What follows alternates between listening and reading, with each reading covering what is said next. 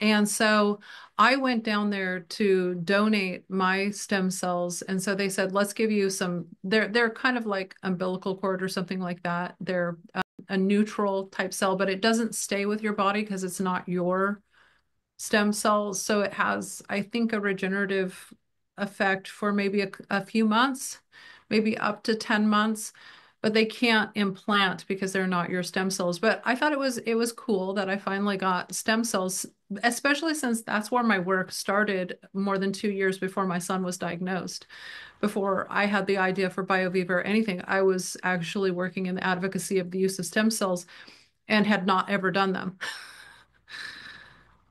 That that therapy, I mean, that flow that you talked about, taking the stem cells out, that sounds really interesting. Um, but Yeah, let me tell you why. Let me tell you hmm, why I'm interested in this. I've been looking for a company who would do this for, well, since we started BioViva.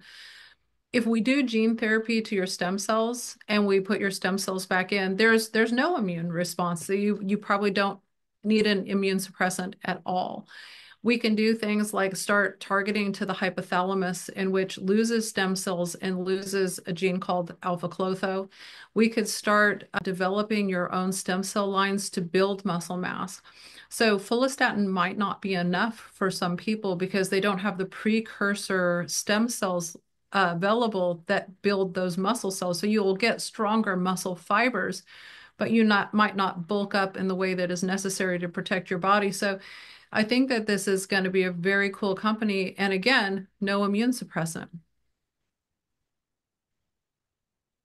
yeah, that sounds really interesting. But yeah, when's it going to be available? No, but Um, Probably as early as next year. We're working on investigator-initiated clinical studies. These are studies that you can move forward quite quickly. We've worked historically with a company called IHS. They've treated many, many people with gene therapy now. And this will go the same route as an IRB and an approval to use a technology. And we're also working with a premier professor in the United States who is already published in Nature. And we're going to work with him to actually direct these therapies to the hypothalamus. And so, unless something goes horribly wrong, we are on track to get patients in about a year. I think they've already got a waiting list of 52 people.